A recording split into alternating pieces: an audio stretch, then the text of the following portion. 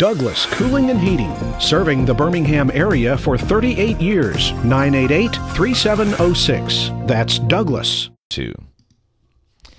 Hey, I'm James Spann. This is the morning edition of the Weather Xtreme video. April Fool's Day, April 1, 2011. Still cloudy, still cool, still damp, but the weekend looks great next week. Look out for a pretty big severe weather outbreak early in the week, and that's no fooling. Now, let's look at some of the Skycam shots early this morning. First off, from Birmingham, looking north from the Daniel Building. It's cloudy, it's cool, a little light rain in spots. Look at downtown Fayette up in northwest Alabama. And down to the southeast, there's a look at Auburn in Lee County. Big old cold, deep trough over the east, and that's the reason it's so cold. Yesterday, some spots never saw 50. Birmingham's official high was 49. We should be in the low 70s this time of the year. Still in the 40s this morning. Numbers range from 40 in Cullman to 48 in Tuscaloosa. Birmingham sitting at 46, and a little light rain out there. That's the radar at 5:01 a.m. The rain is very light and spotty and should be ending by mid-morning.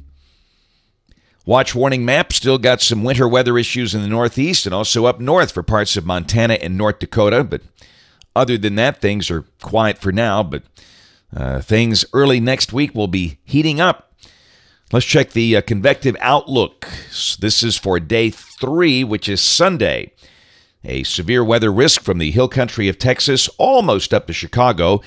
It includes Dallas-Fort Worth, Tulsa, Kansas City, and St. Louis. And on day 4, which is Monday night, early Tuesday morning, that goes until Tuesday morning at 7. Severe weather risk all the way from the central Gulf Coast up to Cincinnati. And then on day 5, which is after 7 a.m. Tuesday, the risk is extended well to the east from Atlanta over to the South Atlantic coast. And looks more and more like it will be an overnight Monday night event. Another night of burning the old midnight oil.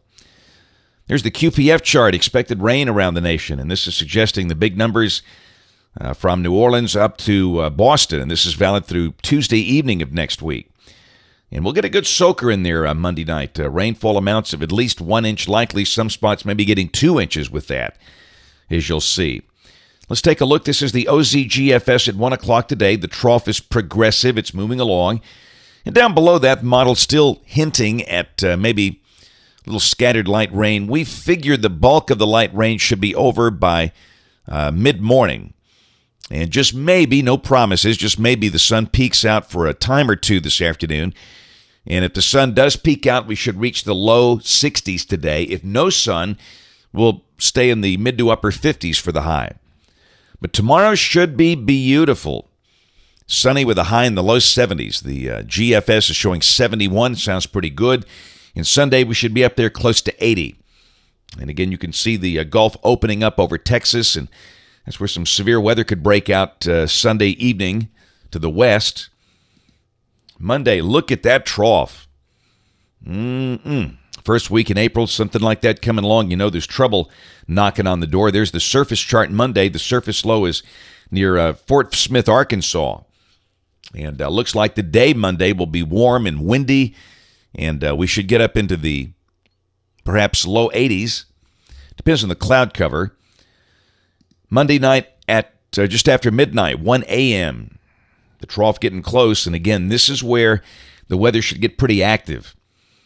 Again, at 1 a.m., the GFS has the storms beginning to move into West Alabama with the surface low over the Ohio River on the Indiana-Kentucky border. Very favorable for severe weather. And, you know, sometimes when you get these late-night events like that, it is a squall line, or QLCS, as people like to call it now, quasi-linear convective system. And just maybe the biggest threat would be from strong straight-line winds with a squall line, but clearly there would be a tornado risk in there. And then at 1 o'clock Tuesday afternoon, the trough axis is beginning to pass over us, and the storms are long gone. So really and truly, this is suggesting the primary window for Strong storms, severe storms, maybe 10 o'clock Monday night until, say, 8 a.m. Tuesday, one of these overnight deals. The European is in pretty good agreement with the GFS. This is 1 a.m. Tuesday morning, just after midnight Monday night. Got the big batch of storms rolling through here, and then at 1 o'clock Tuesday afternoon, it's long gone. And we'll certainly go with that in the forecast since both models are agreeing pretty good. Quick peek at the severe weather parameters. This is this is the Cape, surface-based instability, just after midnight Monday night. And the GFS has hardly any here, and I'm not so sure about that. I would greatly disagree with that. If we do get up in the low 80s Monday and with the cold air loft coming in here and the strength of the trough, I think the numbers will be a whole lot higher than that. And the helicity is just almost off the chart. This is the low-level helicity, 0 to 1 kilometer, and that's the reason we think there certainly will be some tornado threat here. But again, with it coming in the middle of the night, it might wind up being a squall line, where the main threat would be from strong straight-line winds with embedded tornadoes. But again, we'll see. We've got the weekend to fine-tune this thing. Then by Wednesday, the trough is progressive. It's on by, and really, again, there's no evidence of a major freeze threat. Having said that, I do think we'll be in the 30s Wednesday morning. The GFS is printing 39. I think there's fully a chance we'll see some frost in scattered spots, but a major killing widespread freeze at the moment does not look likely. We warm up into the upper 60s, and then Thursday will be beautiful. Sunny with highs in the 70s, and the same thing on Friday.